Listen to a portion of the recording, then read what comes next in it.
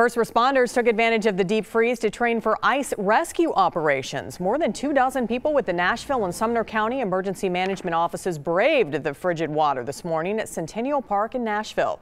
It's not often that it's cold enough for long enough for the water to freeze.